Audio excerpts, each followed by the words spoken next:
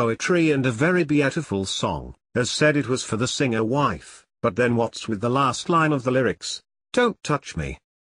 Much of the album, music and lyrics were written prior to the personal tragedy that struck Nick. He said it would be too hard to write any of this after that. I can't shake off the feeling that the lyrics of the song has some premonition. Song is a ballad with some of the most beautiful lyrics and music cover in the last year or two.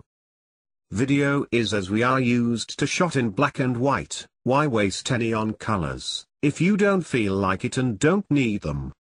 Video catches a singer singing and playing a piano, while the crew shoots the video, but at around 4:20 of the video, there's a bloke drinking a coffee or a tea.